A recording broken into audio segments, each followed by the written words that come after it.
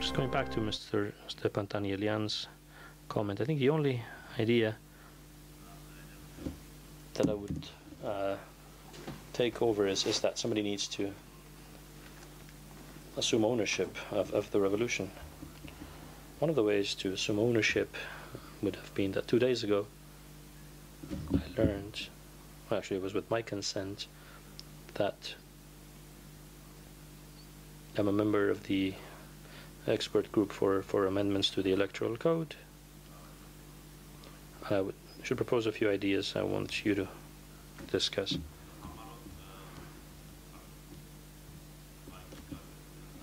Needless to repeat,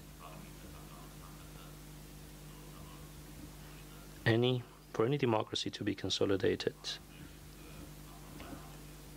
a necessary precondition is to have a competitive partisan system. There's often a confusion here.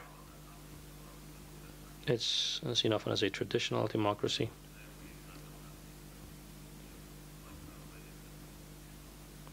That where two parties or more compete and take over the power, but then there are other participatory democracies with a larger number of parties.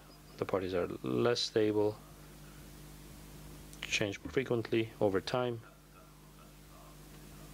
for the players in the party system. But again, the power changes through elections, through participatory competitive elections. Now, coming to Armenia, in the course of Armenian history, the government never changed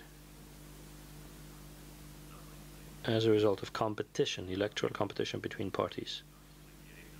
We have 3 episodes to examine here, if all 3 were examined. Firstly, what happened in 1990 happened through elections, but the ruling party conceded the power to the movement, which was still becoming a party, wasn't a party yet. It became a party after it came to the power. Representatives of the movement created several parties. In 97-98, we had disagreement between the leaders of the movement, which resulted in changes in the party composition of the parliament, and a change of government ensued. Or rather, the power was taken. The power bearer changed. And the final episode that we witnessed 2 months ago, 1.5 months ago, again,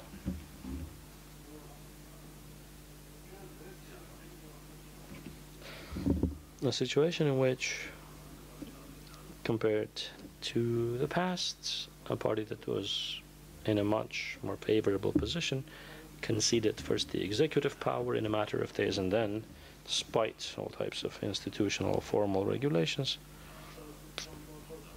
it also had to give up the majority in the legislature. About the partisan system and about how it's underdeveloped. Interestingly, in Armenia, we had a situation where, and this could be generalized for the whole existence of independent Armenia,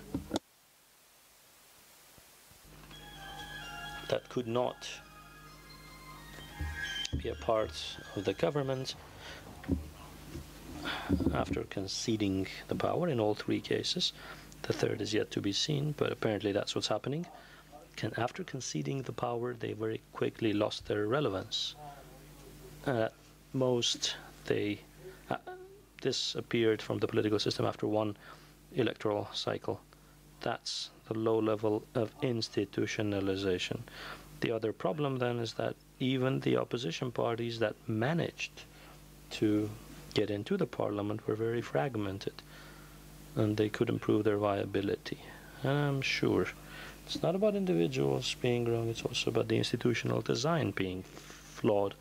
All the opposition parties could stay in the parliament for 1 to 2 terms at best. So whatever we have today in the constitution, in the electoral code, in the party law, in the design,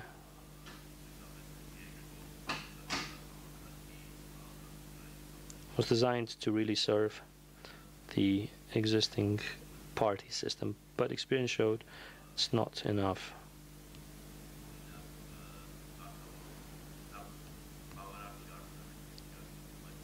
It's not enough, not effective, doesn't work, and needs to be revised quickly before the next election, irrespective of when it happens. I want to stop here and discuss some of them. Perhaps the most important, the need to have inclusive political institutions.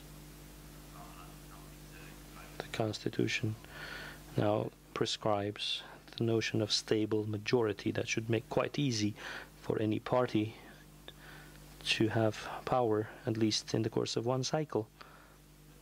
I said we prescribed, but I didn't mean it's fixed. It got prescribed, it got fixed in the Constitution.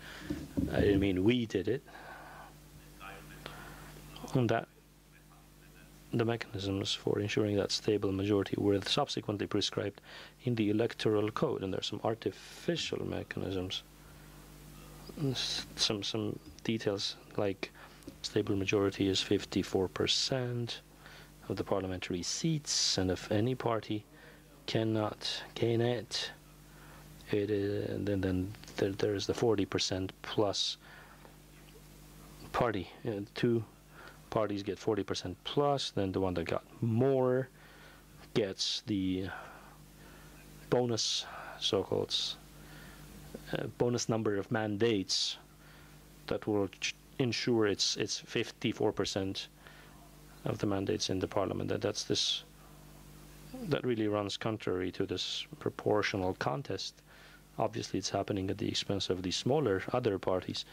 That's exactly what happened in Armenia, by the way, after the election. But there were more creative solutions, and even if this is not sufficient, and somebody gets less than 40%, nobody gets more than 40% of the vote, there's a proportional contest runoff, second round of the election, in which only two parties that get the maximum number of votes will participate, and that's more typical of the majoritarian contest, where winner takes all.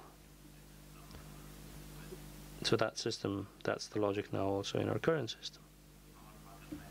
It's obvious to me that irrespective of players, irrespective of the party names, this provision should be the very first to get amended. And there's good news here. The good news is, despite the stable majority clauses in the Constitution, that part of that article which refers to these solutions can change by a vote of 2/3 of the parliament. No need for a referendum. It can be changed by parliament vote. The advocates of this system argue that when we say parliamentary, it's a precondition for manageability, to guarantee that the executive has enough support in the parliament, referring to Italy, a country that is known for the instability of its executive. Under the Constitution, this meant to be enacted, but then after the Constitution they decided it's unconstitutional and it was never applied. But our own state experience shows we had episodes where party members changed, some things changed in the parliament, but the executive had really no problem in any case of getting enough support in the parliament.